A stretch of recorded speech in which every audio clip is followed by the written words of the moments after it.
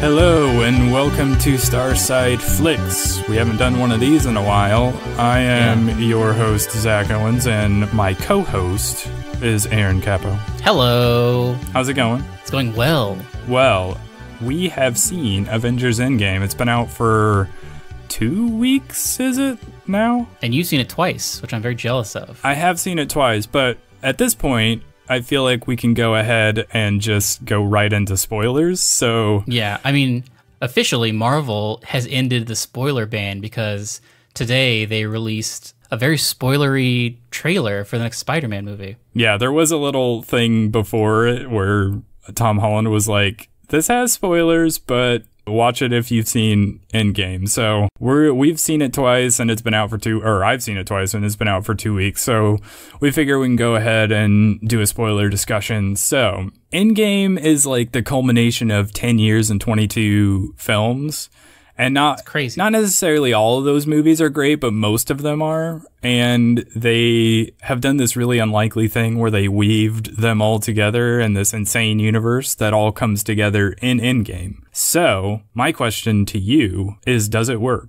Does it provide a necessary sense of closure to the Infinity Saga and the characters involved? I feel like it definitely does. I don't know about you, but I came away very positively from this movie. I did as well, and that's why I went to see it twice, I guess. Maybe that's an indicator, but yeah, it was like an epic send-off for the first wave of heroes, like the initial 6 Avengers who were together for that first Avengers movie. Did you have to get up at all during the movie? No. Actually, both times I was fine. I was worried I was going to have to go to the bathroom or something, but I was fine. Did you? No, but I really had to go to the bathroom towards the end of my only viewing, I guess. But I had heard that there was a special thing during like a post-credit scene, but there wasn't a mid-credit scene. So right when the credits started rolling, I ran to the bathroom and came back. What was that special thing? Just the sound of the hammer? That clang!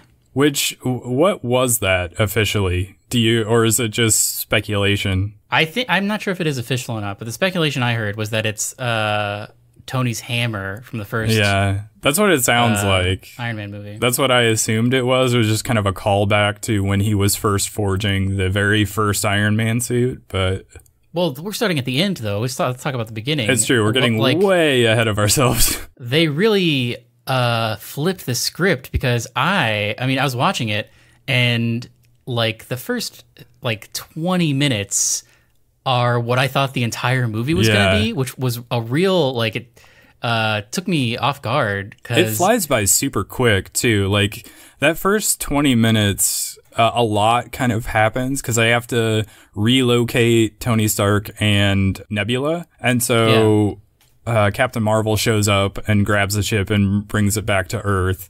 And there's just sort of flying through a lot of details there. And then it gets to them just like immediately going after Thanos. And you're like, wait, I thought this was like climax type material, but I guess it's for the beginning. I was like, man, I almost was like, did they forget a reel or something? Yeah. Like this is just rolling into what I assumed the end game was. Yeah, exactly. So they get there and they go ahead and I guess it's too late. He's already destroyed all the stones. And so you're like, uh-oh, well, what's going to happen? They've already destroyed the stones. There's no way to fix what was done. And so then Thor just goes ahead and kills Thanos. And you're like, man, I guess that's it then.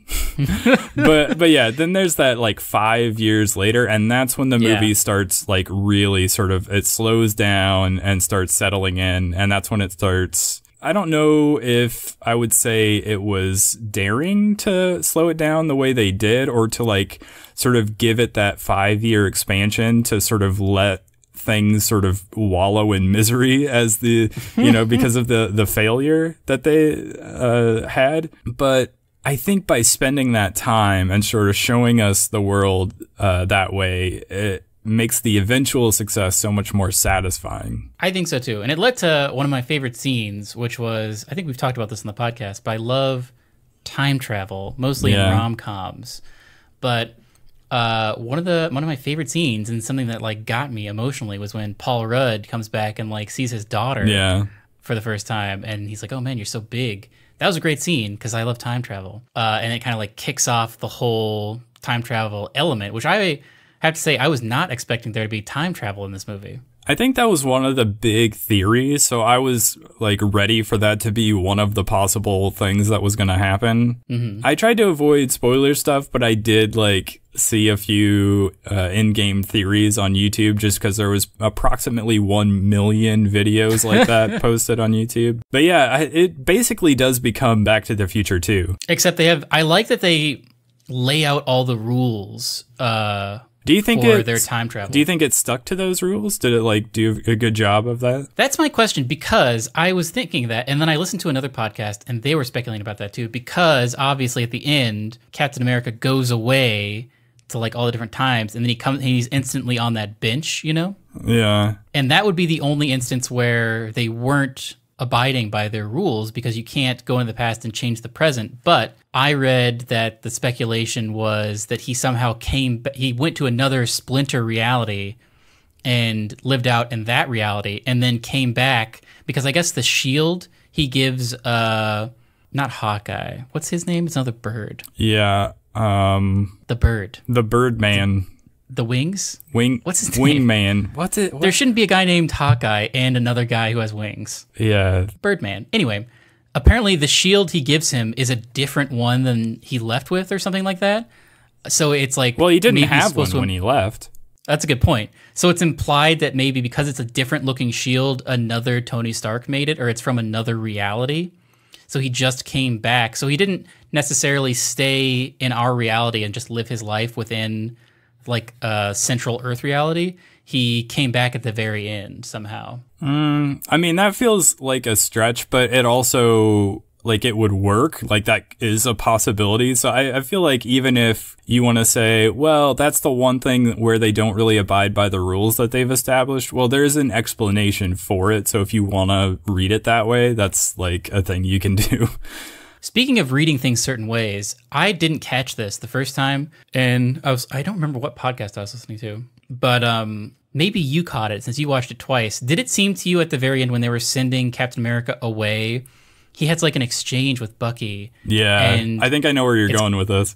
Like, it seems like Bucky knows he's going for I good. definitely got that sense on the second viewing. I was like, the first time it didn't occur to me, but the second time I was definitely like, okay, this definitely feels like Captain America and Bucky had a conversation and they both knew what was happening, because Bucky definitely is like, I'm gonna miss you, and later he's like, he knows where he is and he's like, hey, Birdman, go talk to him, and then he's like shaking his head like, yeah, like, we've planned this, you're the new Captain America. What is that guy's name? You know, he's going to be Kovac in the second season of Altered Carbon. Yeah, if they hadn't ruined that show, I might watch it. Yeah, but I know, it's a real bummer. I mean, the actor seems like a cool guy, but I don't know. They ruined that show. Anyway. They did. It was not good. Yeah. So what did you think about Captain Marvel not being in this movie very much? That was the other thing that I was like, oh man, this completely subverted my expectations. Because it definitely seemed like she was going to be key to it, right? Yeah, I was like, oh yeah, she's going to be the main thing. She's going to be the nuclear weapon they drop on Thanos, and it's going to be a crazy battle. And that kind of happens, but she's only in the movie for like 10 minutes. Yeah, collectively, it's probably close to 10 minutes. But yeah, I mean, anytime you have basically a Superman character and you have like one of these team up movies, they're easily the character that can just sort of, they're the instant I win button and they can just fix everything. And so you almost have to come up with a way to sideline them so that, you know, you can have a movie.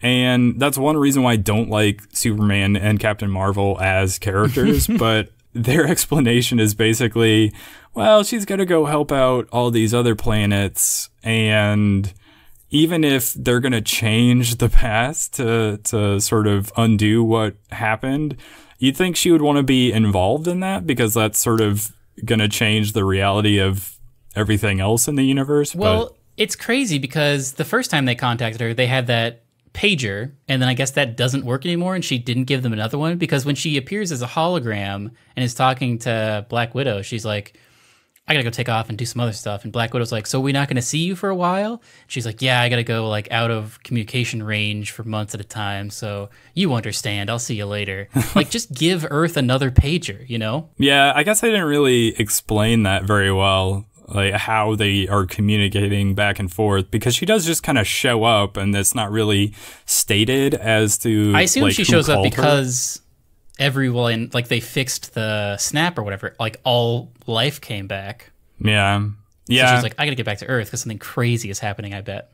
Yeah, and I wonder, like, what kind of radar she has for enemy troop movements, because Thanos is not That's a good it's point. not a small ship that's moving around. It's a pretty sizable spacecraft, so. That was a cool scene when it, like, flew out of the time machine and, like, expanded really quickly. Yeah. I will say, so I watched this movie in 3D because that was just the showing that we got.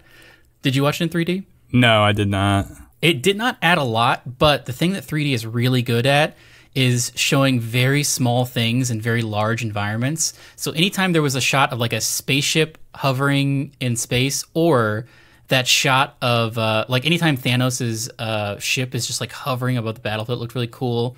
Also, that shot where it's just Captain America and he stands up against Thanos and the whole army, and there's like kind of like a rift between them, or like a space between them. That looked really awesome and like picturesque in 3D. But those were the only times I really like noticed it. I think they did shoot most, if not all of it, in like the IMAX. They did. It was the second movie ever to be shot entirely in IMAX. It looked amazing. And like those shots you're talking about where his ship is just sort of hovering up there, that did look awesome. And like those big battle sequences towards the end also were pretty amazing. And it's pretty helpful to be able to spot everything that's going on when you have the larger aspect ratio. So Those like there was so much going on in every frame in that final battle that lasted. I felt like it lasted forever. It was so cool.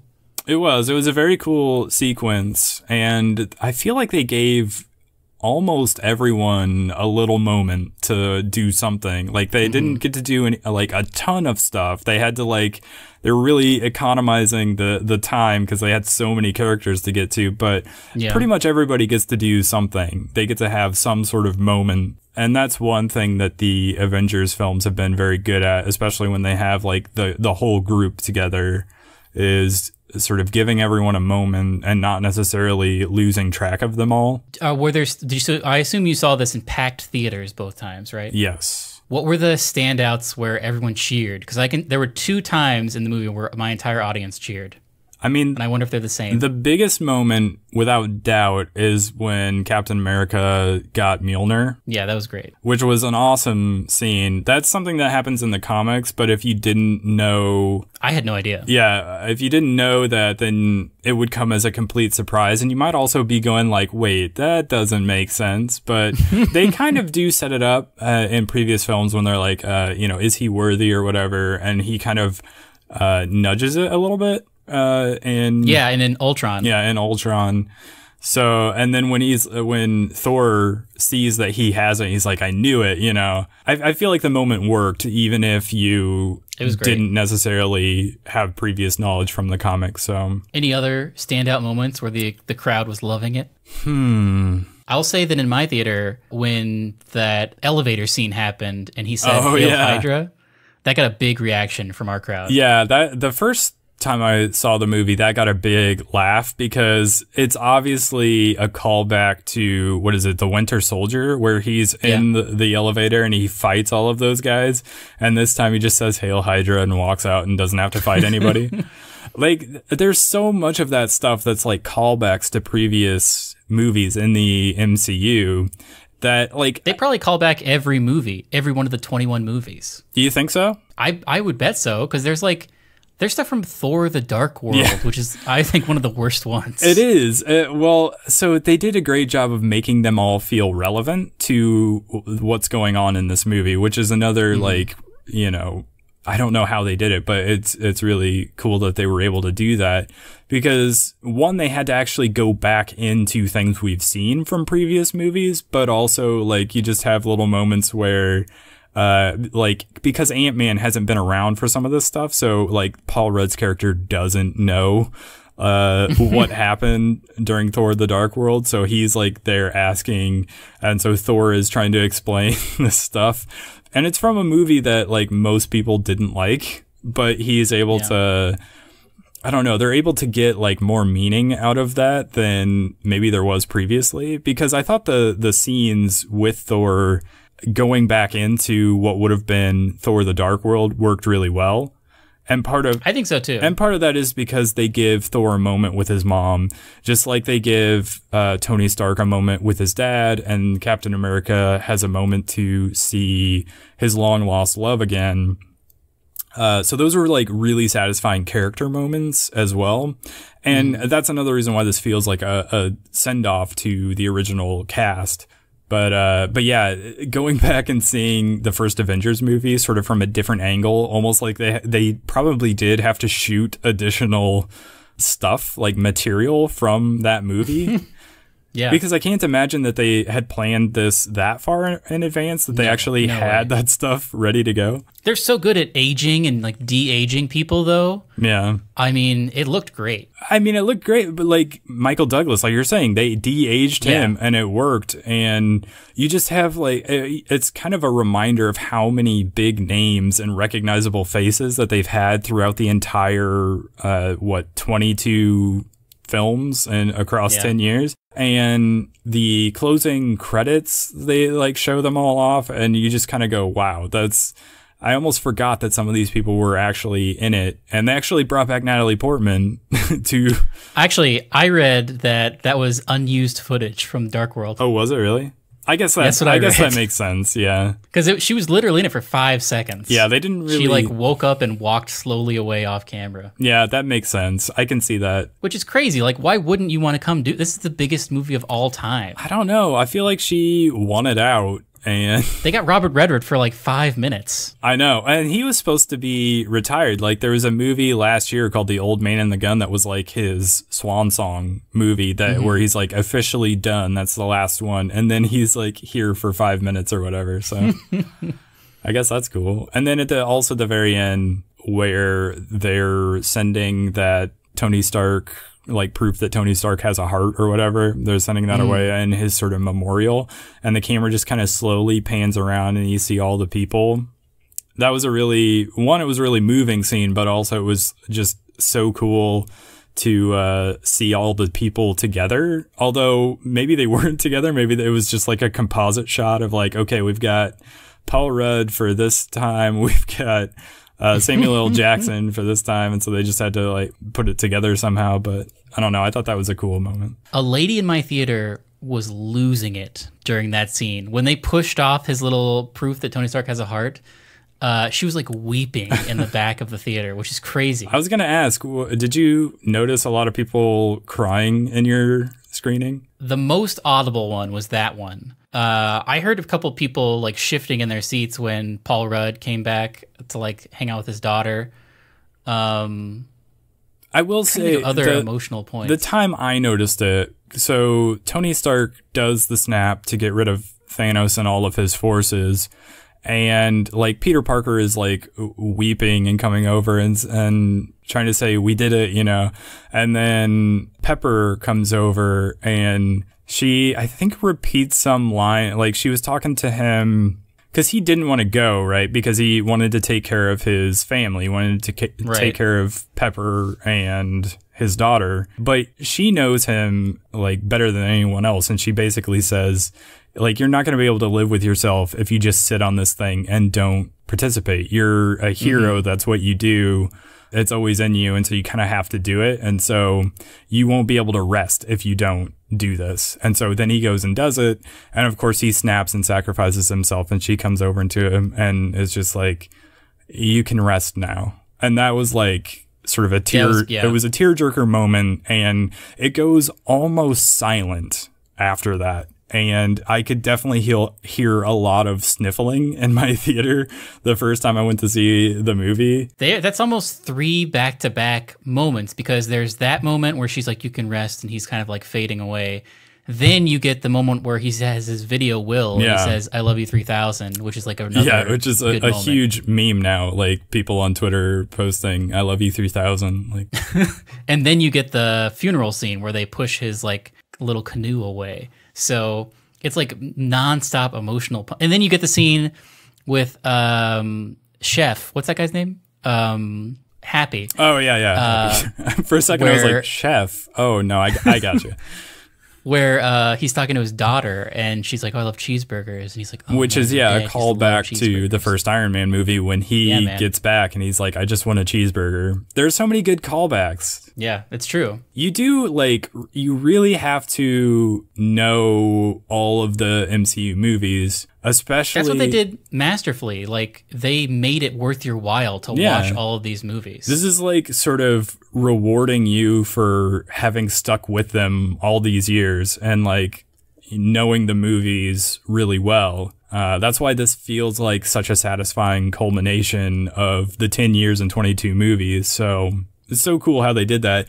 And like, I guess to an extent, if you haven't kept up with them, maybe you will be a little bit lost, but it's like a long-running TV series at this point, but they're movies. Yeah. What did you think of the opening? We didn't talk about that with Hawkeye and his family. I thought that was really well done. It was important because, one, like, I feel like there are a couple of movies, at least, that we didn't get that we probably should have gotten before this movie came out. And one of them would be Hawkeye turning into Ronin and going on his, like his killing spree or whatever. We did get that cool one shot though. We did. That was a very cool shot. But like later on in the scene where he and Black Widow are like fighting over who should die, he's like, I've done a lot of bad things. I feel like that moment would have been so much more powerful if we had the context of where he'd been and what he'd done in between. I feel like we're going to get the context though.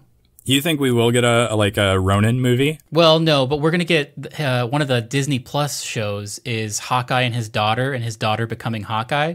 And 100% he's going to have some flashbacks of all the terrible stuff he's gotten up to. Yeah, that could be. Well, and also there's going to be a Black Widow movie, right? Yeah, and so that'll give us context. Because we never really heard about her beginning. We had a little, in Age of Ultron, I think there were some flashbacks of her origin, but we've never really gotten to the heart of when she was just like a cold-blooded assassin. And honestly, I do think she's one of the most interesting characters that they've had in the MCU so far. And a lot of it is how she was trained and all of that backstory. And it feels like kind of wrong that we didn't get a solo movie from her, just sort of a prequel before this happened. Because again, that would have made her sacrifice scene so much more powerful. Do you think she will come back? Because here's my theory. I mean, there's context for it. It could happen, I guess. Because like Captain America has to go back and give the Soul Stone back to the Red Skull. So maybe he'll be like, soul for a soul, give me back Black Widow when I give you the stone. It's a fair trade. It has to be a trade. So maybe she'll come back in the present. I don't know. You know what would have been really cool is if they're like, okay, Captain America, go. And then they count down 5 seconds and they're like, okay, bring him back. And then when they hit the button, if Black Widow showed up and then that would have been great. And then Captain America was sitting all old over on the bench over there. That would have been great. Yeah, I'm interested to see where this Black Widow movie takes, like if it is an origin or if it is somehow in the new Avengers or whatever. Yeah, I'm not sure how they'll do that, but the other movie that we didn't get that we should have gotten was a Hulk movie where he becomes Professor Hulk. That was so to the two comedic characters, I guess. Actually, I guess there are three because Hulk is great and then Thor is great. And every scene with Paul Rudd, I feel like he's still like, even that scene where he's just sitting trying to eat a taco is a great scene. Yeah, Paul Rudd's great. And I do think Thor has become a fan favorite ever since Ragnarok. And it is because they've sort of let him go lean into his comedic abilities. And like I don't know, I felt it was kind of weird because they were doing like a visual gag that they just sort of had to keep running throughout the entire movie. But I guess it works because from his character perspective, he's depressed because he's dealing with the fact that he failed and so many people died. And it really is like, you could pin it on other people as well, but like he had the shot to stop it and he failed. Yeah. So it is really sort of weighing heavily on his mind. But I think he also does a good job of like, while that sort of emotional weight is on him at all times, he also plays it off in a comedic way to make it so that that character doesn't feel totally unlike the character that we knew from Ragnarok, if that makes sense. Yeah. And it seems like, so the transition is now, do you think we'll get a Valkyrie movie? Or do you think she'll be part of, because I feel like what they have to do is they have to build up another core of Avengers. And so now that Thor is gone, or he's going to be like off with the Guardians of the Galaxy, like Valkyrie kind of is in that spot. Does that make sense? You think that's true? Yeah, I mean, I can see that. Correct me if I'm wrong, but I think I heard that Chris Hemsworth extended his deal. Oh, really? I didn't hear that. Oh, so he still wants to be Thor? I mean, I don't know for sure. Maybe I should check before I say definitively. I mean, why would you not want to be Thor? I mean, it also, he doesn't need to, he's probably going to be in the next Guardians movie. Apparently there's precedent for, like, what do you think the odds are that the next Guardians of the Galaxy movie is called the As Guardians of the Galaxy? I mean, he did make that joke. He made that joke, but they could act like it could be Guardians of the Galaxy 3 subheading As Guardians of the Galaxy or something like that. I assume that movie is just going to be them trying to find the green one. Man, we don't know a lot of these people's names. Yeah, I don't know. That may not be like official, but the rumor's been floated around, and for sure it seems like he's going to be there for Guardians 3. Yeah. Because that's the way that whole thing was going. I would love it if they brought him back for like a Thor 4, because we need more Taika Waititi Marvel movies. That would be great. I mean, imagine also if it's just like set on Earth and it's a very small story. Yeah, so that's one question I was going to ask you. Where, like, after Thanos, what do they do? So we, at this point, as of this recording, we don't know what their Phase 4 plans are. They're not announcing that until after the next Spider-Man movie comes out. I have speculation about that because they released that Spider-Man movie trailer, as we talked about, and in that, Samuel Jackson, whose character name I do know, and Nick Fury. I'm not going to say. That's right, Nick Fury. Said like the snap like ripped a hole in the multiverse. So, and like now these like beings are coming into our reality. So it could be a multiverse type thing. It could also be Galactus, who is giant and just eats planets. And I don't even know how you would show that on screen. Like, how do you fight something that's the size of like big enough to eat a planet? Yeah, I don't know. Well, and I feel like they have said that they are not going to introduce X-Men anytime soon. What about the Fantastic Four? That's a possibility. That's a definite possibility. The idea that it's now a multiverse opens the opportunity to bring back characters like Chris Evans or Robert Downey Jr.'s Iron Man and Captain America, so that they, you know, just for one-off things, maybe even just like a cameo or something. But yeah, I don't know where that's all going, but it's very interesting. The reason I brought it up was because there's kind of a thing. I think the Red Letter Media guys were talking about it in one of their videos, this concept of burnout, where if you go too big, it almost like when you try to reset or you try to move on from there, there's this whole cloud of, you know, what's more dangerous than Thanos now? Like, what's bigger than Thanos? Like, you almost can't go to a smaller enemy because the threat's just not big enough anymore. You'd be like, well, okay, yeah, but we dealt with Thanos. Like, this is nothing. So this is a problem I feel like that comes up in Dragon Ball Z a lot, where there's power creep. Yeah. Where, like, oh, we just defeated a god. What's bigger? What's bigger than a god? Oh, well, this is like a god of gods or whatever. Yeah, you have to like keep upping the power level The other option, I guess, is you go ultra small just to like completely reset things. But I don't feel know, like they 'cause I feel won't like do that now. the formula that works for them, and it's a good formula, is a lot of separate movies that set up individual characters, culminating in the end of an arc, which is all of those characters getting together for a purpose.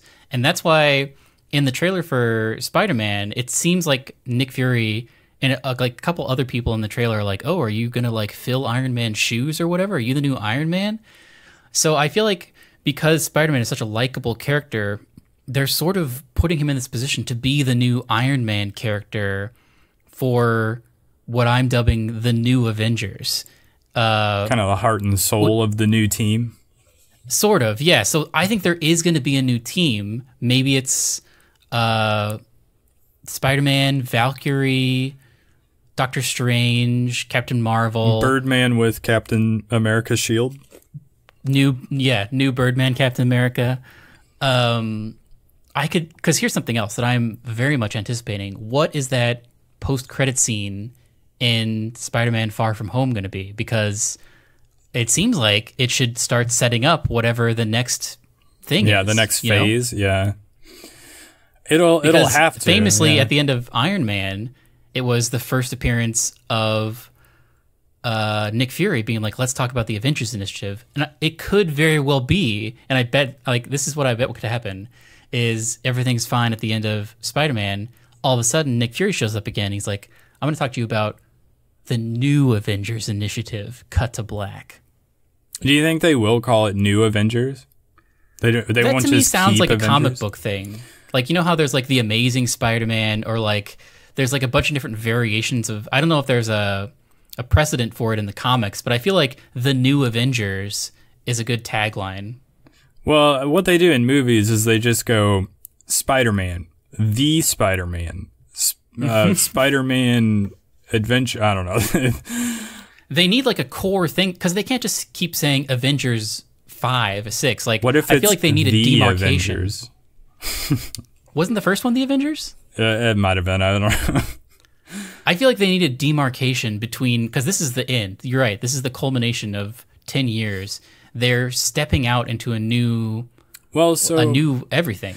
I don't know if they're going to be done with Guardians of the Galaxy after the third one. I don't know what the contract situation looks like with that, or what their plans are with those characters, but that could be the end of those characters. You've got Spider-Man for at least 2 more movies. You've got Black Panther for 2 more movies.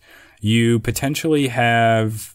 There's going to be another Doctor Strange movie. Yeah, well, so there's only been one solo Doctor Strange movie. If we're assuming that each of the characters gets their own trilogy and they appear in the team-up movies, then he'll get 2 more. Then Captain Marvel will get 2 more. And what was that character that they teased at the end of the first Guardians? Or maybe it was the second Guardians of the Galaxy? Adam Warlock? Warlock? Yeah. Who I know nothing about, except that maybe he's made of gold? Yeah, possibly. That's what it looked like. I feel like he will factor into this next phase. And we've heard nothing about him since that Guardians movie. So I feel like he will pop up in the next phase at some point. There are other ones that I don't... There's a Kung Fu one that's going to be all Asian that I don't remember the name of, that people are very excited about. Yeah, I remember seeing a headline about that at one point, but I didn't read it, so I don't remember. But yeah, that's probably on the way as well. Yeah, maybe they do something with like Valkyrie, or because there's going to be a TV series with Loki, right? Because that seemed like a setup in Endgame when they go back to the first Avengers movie, basically, and Loki gets away with the Tesseract. That is a setup for a TV show, I feel like. Yeah, 100%. And we're going to have the Hawkeye TV show. There's going to be a weird Scarlet Witch Vision TV show, which I guess is set in the past, because or in Vision some alternate totally timeline. Yeah. Yeah, I don't know. They could almost do like something really off the wall, like go into sort of a post-apocalyptic, really dark timeline with like either existing characters or just a completely different character altogether. Like this sort of opens the door for that thing that we talk about with like the Mass Effect series. Like, yeah, we want to see, you know, the next big storyline, but also what if there was just like a Citadel detective series, you know?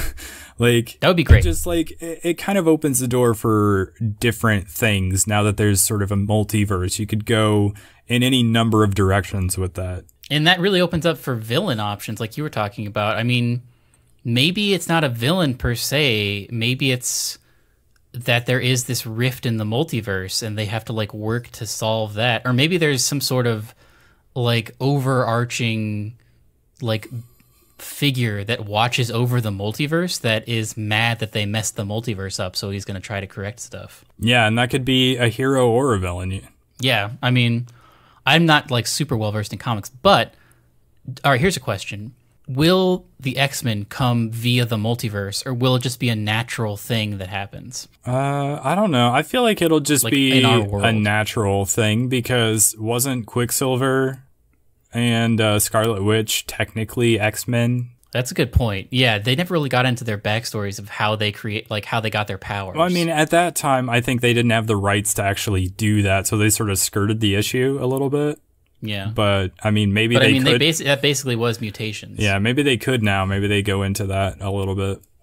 At what point do you think we're going to see a Wolverine in this world? Because it's coming. That's a big question. They can do it now. The question is, when do they do it, and how do they find someone as good as Hugh Jackman, or like what do you do with that? Yeah, I don't know who's. Maybe you skirt it entirely and it's not Wolverine. It's like Weapon X or like the girl or something from Logan. Oh yeah, that's it's somebody with claws though, you know. Yeah. That the concept of that character anyway. I feel like that's got to be. I feel like that appearance of that character has to be a post-credit scene of some movie. Like maybe whatever the next team-up movie is, ends with a guy with claws like coming out. You know? Yeah. Well, I don't know. Because maybe it's a character. Maybe it's like an actor we don't even know, and it's just a random guy at the end that they're talking to, and all of a sudden he has claws. That would be a crazy thing to go cut to black on. So, do you know anything about like is Sony wrapping up their X-Men stuff? And just I think moving so, over completely to Marvel? Yes. Sony... Well, no. I thought Fox had X-Men. Maybe you're right. Maybe I misspoke. Sony has Spider-Man. I think Sony owns all right. Spider-Man related stuff. Yeah. So Fox is wrapping up. They have that awful... Dark Phoenix? Phoenix. They also have that weird like New Mutants movie that never came out, and I think it's just being released like not even in theaters now. That like horror one about teens in a mental asylum. Do you remember that? No. That sounds awful, but all right. I saw a trailer for it like 2 years ago, and it never came out. And I think it's just been getting a ton of reshoots, and people don't know what to do with it. But as far as I know, those are the last two X-Men movies, period, until Marvel decides to do something with them, because now everything is reverted over. So, I mean, if they do go ahead, like maybe they wait until Fox is done, and then they start doing some X-Men stuff. If they do they recast all the characters, or do they like bring back James McAvoy and those guys? I feel like they want 100%. Their own stuff. Yeah, because they didn't do that with Spider-Man either. So yeah, this is going to be completely new. I don't know if they're going to be young or old is another thing. Like, are we going to get a Professor X that is already in the wheelchair, or are we going to get another origin story of being in the wheelchair? You know, they like their origin stories, but I don't know. I will say that first X-Men movie holds up really well. Yeah, I think the first two X-Men movies hold up. I haven't seen them in years, but I feel like those two are pretty solid movies. It was when they got to the third one where everything fell apart. Yeah. And then there was like, I think X-Men First Class was pretty good as well, but yeah, I enjoyed that. It started falling apart for me pretty quickly after that as well. So I liked Days of Future Past just because I like time travel stuff, and I like Wolverine going back in time. Oh, I'm glancing through my notes, and one thing I wanted to mention that I hate, this is going all the way back to Endgame, is nanotech. I don't know how you feel about this. Maybe this only bothers me, but I didn't like it in Infinity War when Iron Man just had a drawn on suit. Like, he didn't have like, his suit was cool when it was like literally a piece of armor that he like stepped into, or like it would put on him. And then now it's just like a cartoon that just sort of they animate to go around him. And so later when he like has the helmet just by itself and he's like, you know, recording himself, like, how did he even get that? Because the thing just sort of appears and disappears as if from nowhere. And it's not just him, like the other characters have these helmets that just sort of like, you know, are they controlling that? Is it like, where's it coming from? It's all nanotech. I mean, those time suits are all nanotech. They just sort of like, the helmets kind of come and go whenever. And in Infinity War, when Iron Man is fighting Thanos, he's just like, it becomes a cartoon where he's just like pulling random things out from behind his back. And I have to say, I'm sort of into that. Like, I was very much anticipating every time an Iron Man suit would pop on a screen, because they do insane stuff with them now. Like, his hands will morph into like one hand and become a big laser, and like shields will flip out of his back, and like, there was that scene where his back like opened up and he had Thor shoot into his back to propel his. I don't know. I like, because they can do such creative things with his suit. I mean, at some point it gets so wild and unbelievable though that it just like, it stopped working for me, and I kind of didn't like it anymore. I think they had the liberty to go as powerful as they could because he was about to not exist anymore. So they were just like, how awesome can we make Tony Stark? And it doesn't matter if he becomes too powerful because he's not going to be in the universe anymore. Like, I'm fine with that, but like, again, his suit was never cooler than it was when it was just like the first Iron Man movies and like the first Avengers movie, where it was like a literal suit and like he just had the face plate that like swung up and you could see his face still in the suit. Now it just kind of like, they draw it on him with computers and it just like, it doesn't look like anything. He looks like super CGI now, whereas before he looked like an actual physical thing. I love that he can like make his hands into swords though and stuff. I don't know. Like, I don't love it. Maybe it's just me. I feel like more people are with you on it, but I don't know. I did not like the nanotech stuff. It seemed too out there and unrealistic. Like, I get that we're talking about comic books, like characters and situations based on comic books, so it's like anything's fair game, but I hate helmets that appear and disappear as if from nowhere. Maybe that's like my one pet peeve that I have to deal with, but... Other standout moments or things you disliked? I also disliked the girl power moment where all the female Avengers just like randomly, you know, they were already fighting. It felt like pandering. I don't know. Well, they were already fighting. Did they like organize this? Did they all communicate to get together? That was one of the, like, when people talk about fan service as like a negative thing, that's a good example of it, where they're like trying too hard with something. Because the other part of it is that Captain Marvel was the one that was holding the gauntlet and she doesn't need help from anyone.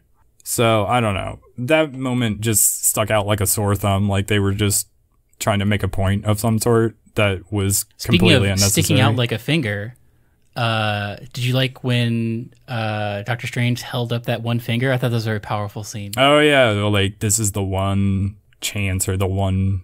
Yeah, I like that it was kind of unspoken between them. Like, and Tony like knew exactly what that meant. He had to do. Yeah, that was a good moment. Also, I liked that like Ant-Man has always been a character that I was like, what is he gonna do in all of this? And then the fact that he was just giant Ant-Man and you see him punch that big flying thing. Yeah, that was awesome. I was like, okay, now I get this character and I'm totally on board. I like, this makes me excited for an Ant-Man. You know, no one really talks about Ant-Man and Ant-Man and the Wasp, but I thought those two were great movies, great little adventures. Yeah, they like were fun, stakes. like low stakes movies that were kind of a nice change of pace from some of the bigger movies that surrounded those movies. Yeah. So yeah, I also liked those. I also like seeing Pepper flying around in her own Iron Man suit made me really wish that there was a fourth solo Iron Man where he and Pepper like were sort of a buddy cop situation where they both had Iron Man suits.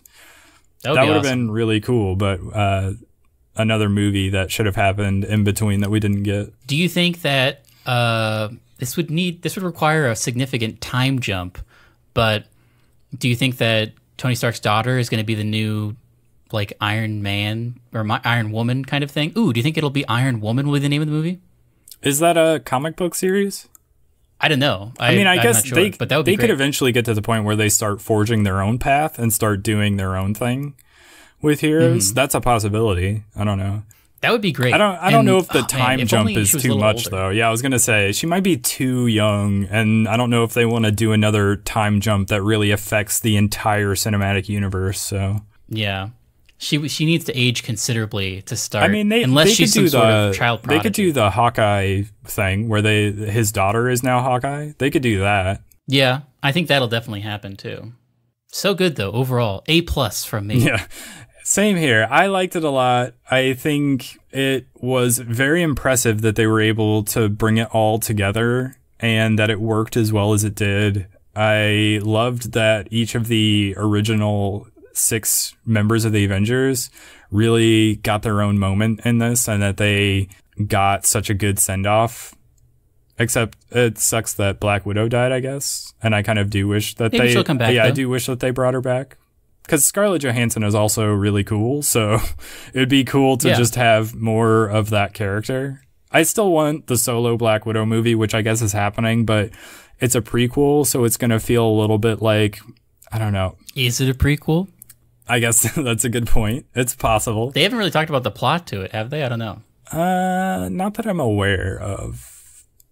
I thought they did say it was a prequel, but maybe it's not. Maybe you're right. It probably is an origin story. I feel like we need that, though, because I feel like that's a cool story, and I want to know what happens.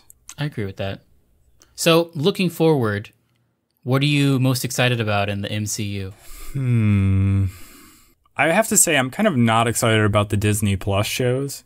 Really? Yeah, because I don't know, like, maybe they'll be really cool. Even the Birdman and Bucky one, I think that has the potential to be pretty cool. Yeah, I guess that could be like a fun buddy cop situation. Falcon. His name's Falcon. That's a bird. It only took us like an hour to figure out that. Yeah. I'm going to keep calling him Birdman, though, so. But no, yeah.